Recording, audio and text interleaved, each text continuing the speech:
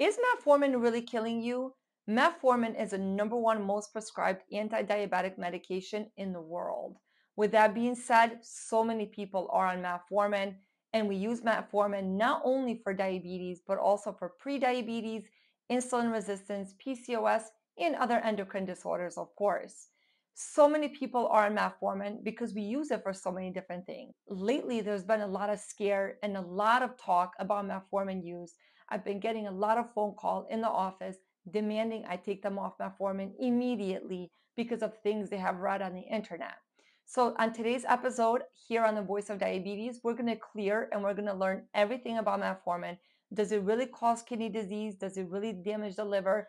All your burning questions we're going to answer today. Before we do that, please consider subscribing to my channel. If you're enjoying my content, share it with others and give this video a thumbs up. So let's get started. Does metformin cause kidney damage? This is a very common question, and I'm not surprised that people actually correlate metformin with kidney damage. Why is this? Because oftentimes you may know someone who was taken off metformin because their kidney function is not great. What does that mean? You're on metformin, all of a sudden you come in for a regular checkup and we're monitoring your kidneys very closely as we should be. And then we say, you know what, we're going to discontinue metformin because your kidneys are not working properly. Of course, you would connect the two. I was on metformin, it caused the kidney damage, and now I have to be off metformin. That's actually not why we do that. What happens is we need the kidneys to filter out medications like metformin.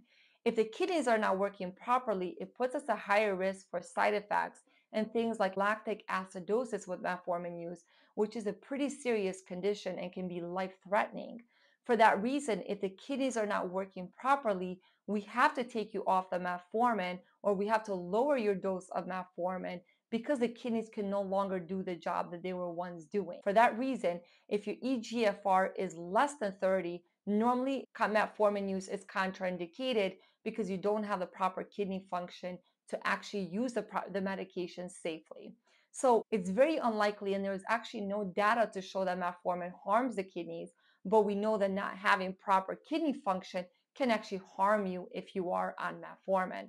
I hope that kind of makes it easier for you to understand. Does metformin cause liver damage? Unfortunately, this is also a very common myth. We know that some medications can be toxic to the liver.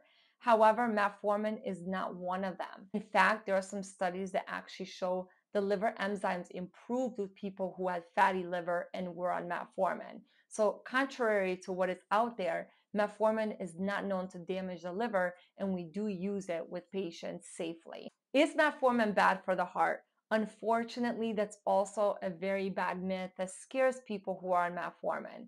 To date, there's no evidence to show that. In fact, they did studies in the United Kingdom that actually showed people with diabetes who were on metformin had lower chance of cardiovascular events. A review of studies that have been done even more recent show that there's actually some benefit with metformin to the heart. Some studies show that there's no major benefit. For that reason, although there may not be any benefit to the heart from taking metformin, we definitely know that it's safe and it does not cause harm.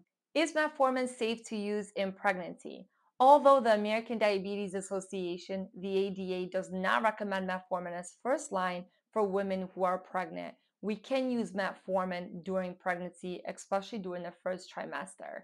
However, I try to rely on insulin mostly because we know the safety and the efficacy of insulin during pregnancy. However, metformin can be used. Of course, I'm not going to get into that detail today because I think that's not what the point of this video is. Does metformin cause cancer? Actually, no, there's no studies that show that metformin can cause cancer. In fact, there is actually studies that show that metformin use can reduce your chance of cancer by 10%. The types of cancer that metformin can reduce are things like breast cancer, colon cancer, liver, pancreatic, prostate, endometrium, and lung cancer. So it is safe to use, and we don't have any data to support that metformin can cause cancer. However, there was a recall a few years ago on the extended release metformins, and that was not due to metformin. It was a coating that was being used on metformin. However, since then, those are no longer being sold to patients, so they have been removed off the market. and that coating is no longer being used on metformin. And it was not on all metformins, it was only on the extended release. In conclusion, guys, metformin is relatively a very safe medication. It's been around for a very long time, and we know that it's very effective. So before you go on stopping your metformin, please make sure you contact your doctor and you let them know if you have any concerns, because you want to make sure that you're getting the correct information. We know that the internet is a very great place, but sometimes a lot of things can be posted there that are not accurate. So I would hate for you not to be on a good medication just because someone else may have had a negative experience with metformin. So please get all your facts. And if you have any questions, comment below. I'll see you guys on the next video.